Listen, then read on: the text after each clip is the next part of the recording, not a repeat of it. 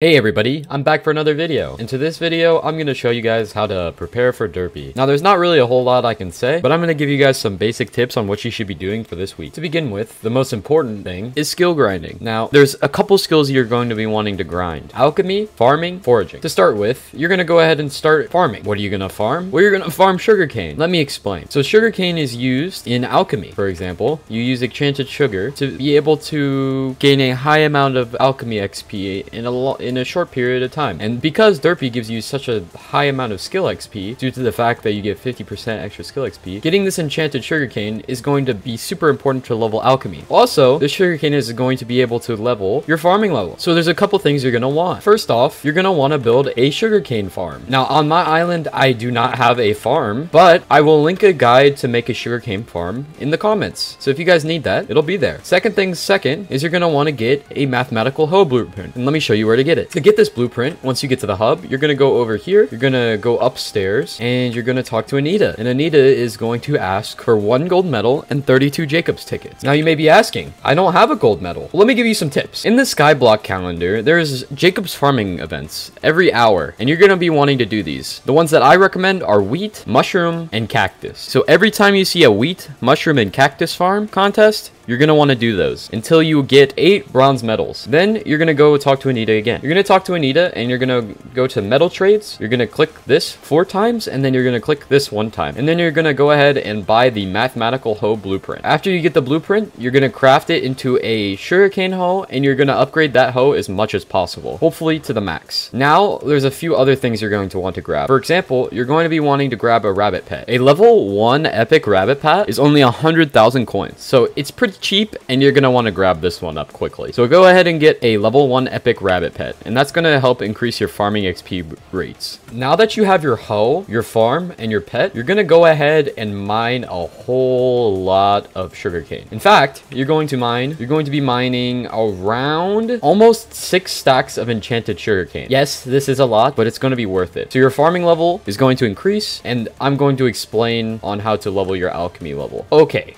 First, what you're gonna need to do is get all of the sugarcane you have, and you're gonna match that with enchanted glowstone dust. Next, you're gonna place down however many brewing stands you're gonna need. Once you place down all your brewing stands, you're gonna make awkward potions. Then you're gonna put in your sugarcane. Then you're gonna put in your glowstone, and then you're gonna be good. But before you claim those potions, you're gonna want to invest into a epic jellyfish pet. These pets can be kind of expensive, but they're gonna be worth it because as soon as Derpy is over, you can go ahead and sell it back, and you're most likely gonna get this pet to level 100. And let's see how much a level 100 jellyfish sells for. A level 100 jellyfish lowest bin sells for 18 million coins, and a level 1 sells for 7.2. And yeah, so go ahead and get your jellyfish, your sugarcane, your brewing stands, and your enchanted glowstone dust. And once you're done collecting those, you should be able to sell all of these potions for a good amount of coins back. So make sure you're using these glowstone blocks or else you might not make as much coins as you want. And I already made a guide on foraging, so if you need help with that, go ahead and click the video that's right on the screen now. Thank you guys so much and have a great day.